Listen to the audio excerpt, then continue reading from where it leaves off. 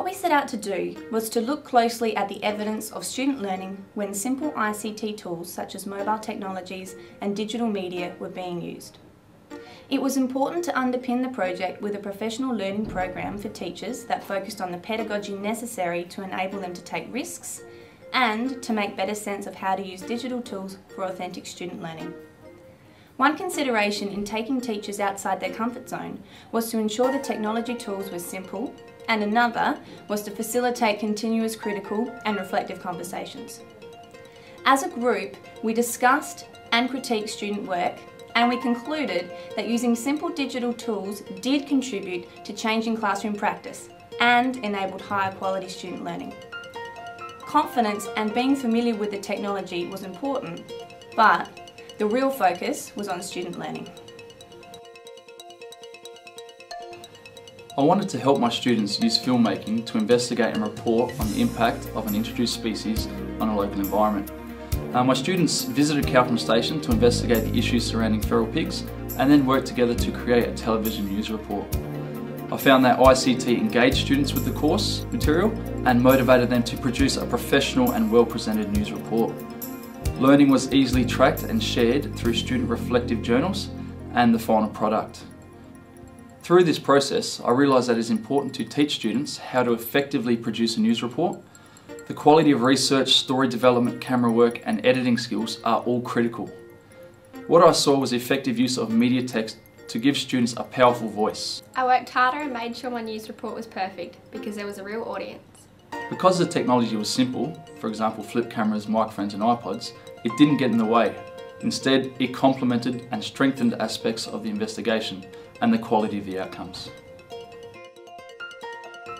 I wanted to use technology to help my students understand some of the more challenging concepts of physics in my Year 8 science class.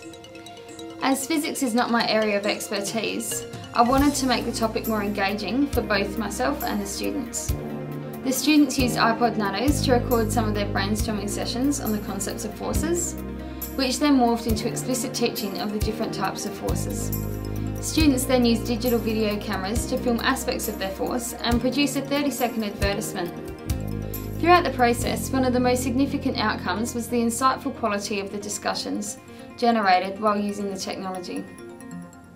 What I saw was not only students being creative and humorous, but articulate and specific about challenging physics concepts through the use of digital media.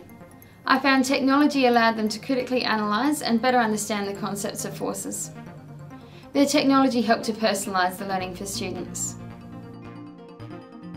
I wondered if digital video cameras could help my students improve their volleyball skills, actions and techniques. Students filmed each other performing a range of volleyball actions. This was followed by a class critique, detailed feedback and an opportunity to immediately practice and refine their action. By installing a data projector in the gym, we made it easy for the students to cycle through analysis, performance, review, speeding up skill acquisition and refinement. I found that video and slow motion in particular enabled a thorough critique and deeper reflection.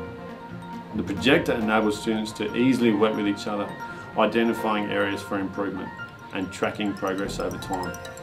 This was authentic, just-in-time learning. During video analysis, the students missed critical faults as they were not experienced at analysing motor skills. As well as teaching them volleyball techniques, I also had to teach them to be expert critics. It was great having the projector in the gym. We were able to practice straight away, so we improved much faster. I wanted to use technology to help my students study the 2010 federal election and demonstrate that they could make informed decisions about who they would vote for and why. This project was part of the Australian Government requirements for teaching civics and citizenship. My students considered election promises made during the campaign, creating a weekly digital diary to describe and justify their voting preference.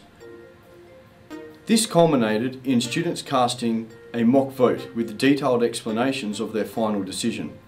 The most significant outcome of the project for me was the quality of discussions and level of questioning generated on the Moodle discussion board. For Year 9 students, this was exceptional. What I saw develop was a genuine, connected learning community. I've taught this unit several times before, without the use of technologies. This group understood and remembered the concepts better than any before them because they were using a medium they were familiar with and enjoyed using. My digital diary made me think deeply about what I wanted to happen in Australia, and my friends in the discussion board challenged my thinking even further. There has been a push in our school and in other schools in the region for one-to-one learning. What this project really helped us clarify was that one-to-one learning doesn't necessarily mean one student to one computer, but rather one student to many mobile and personal devices.